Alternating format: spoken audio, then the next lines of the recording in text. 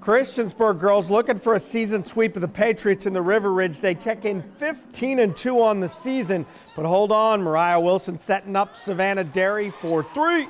Derry scored 8 of her 16 in the second quarter, 35-25 PH at the half. Third quarter, Talia Miles rattling home the jumper. Blue Demons within 35-27. Later in the quarter, Serena Litton right here with the hoop and the harm. Call it. Patriots back up 10. Litton led all scores with 18. Christiansburg hanging tough in this one. Hannah Allen will be on the receiving end of that nice look. But the River Ridge battle goes to PH, 59-50, tonight's final.